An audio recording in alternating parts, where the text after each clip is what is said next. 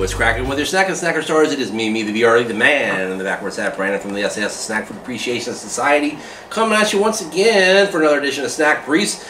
Today we're headed back to the soda machine thanks to our buddy DJ from down at the Nova Pro shows to check out two different kinds of ginger ale. And you know how much I love ginger ale. I'm here with Will Mahoney, Snack Tom Pally, and apparently we are going down to South Kakalaki. DJ hooking us up with something I have never had before.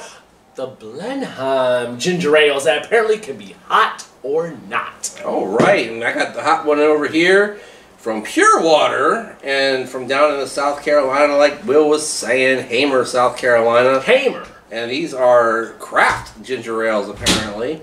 Not like craft cheese, but craft ginger ale. And we got the one with the gold top. We got the one with the red top. Red is hot.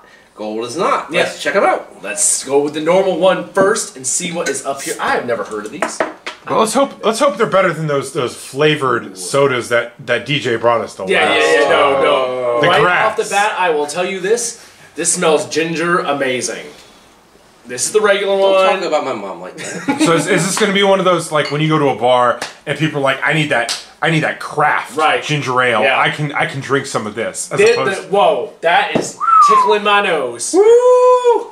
That's got some real ginger. I'm really excited now about this hot one because this one is not holding back. Really excited about this real ginger. Yes. There's a little bubbles there. Yeah. So you get the tongues out? Do we need tongues? Okay, let's see here. Oh, apparently, maybe. Man, it's straight tickling the nose though. This is strong stuff. Ow, that's good. Oh, Brendan admitting to be a masochist. That is outstanding. it's making me sneeze. That is great.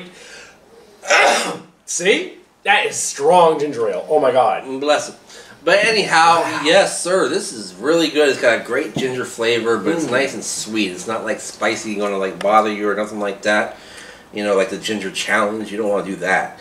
But this is very, very good. It's got an awesome flavor. And it's got a great dry finish. It does not stick around at the end as far as flavor goes. This will mix amazingly. Ooh, this is I'm very no joke. Very into this. An easy full thumbs up, just as a standard strong ginger ale with great flavor all around.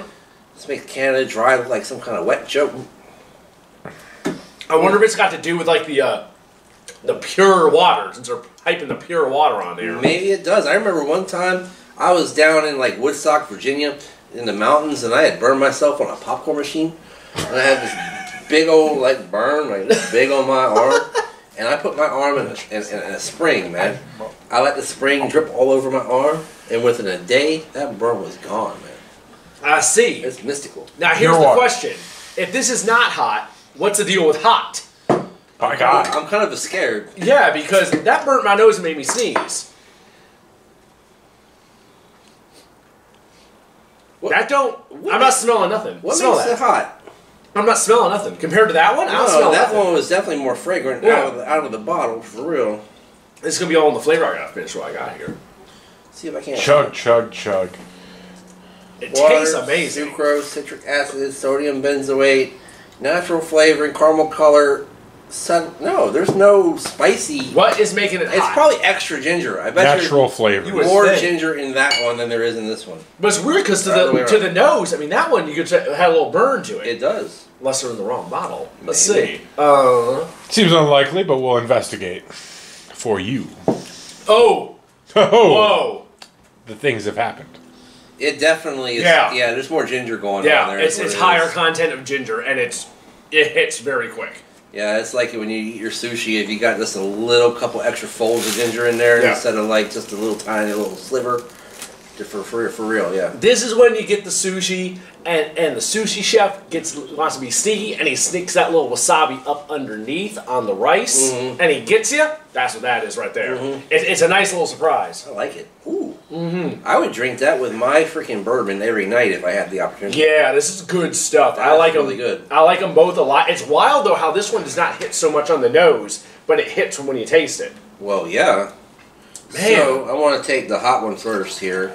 Take a little bit of that. Yeah, we got a little mixy mix. Let's see what we got. We got Evan over here. We got a little bit left of him. We'll see what he... Get some of that. Get a little bit of the beam here. All right. Because it is WrestleMania night. We are not playing around.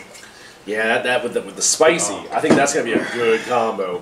Maybe even a little of this Revel Stoked pineapple. Huh? Oh yes, from our gift from the Big Gold Belt podcast tonight. Man, we are not playing around here. E points. Oh, that mix is good. With a hunk of pineapple in it.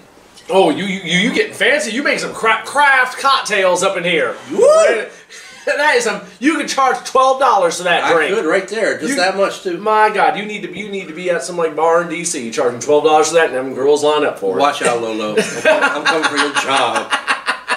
New drinks coming with Gator Pit Championship Wrestling. That's right. The Phoenix is rising. Anyhow, ladies and gentlemen, this is outstanding stuff. DJ is always bringing us great stuff.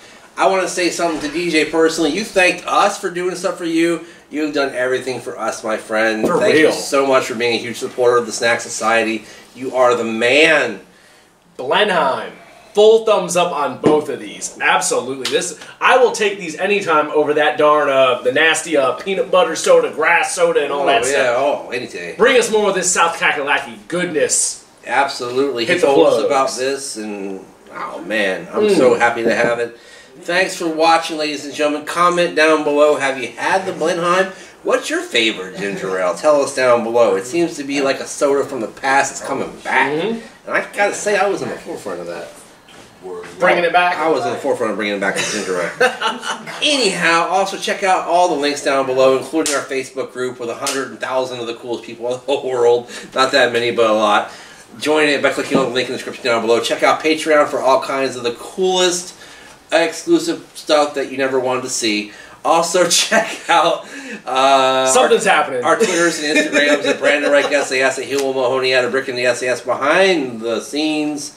And when you do, ladies and gentlemen, when you do, you know what you need to do. Hashtag Snack Society all day, every day for all your snacking needs. Join that 4 Horsemen of YouTube on YouTube, and when you do that, you know it's going to be delicious like this Blenheim Ginger Ale. Something's happening on WrestleMania. That's right. Like, comment, share, subscribe, ring that bell to be notified. And in the meantime, in between time, we shall see you next time. Bye-bye. I'll give you a clue. Thug life. Thug life.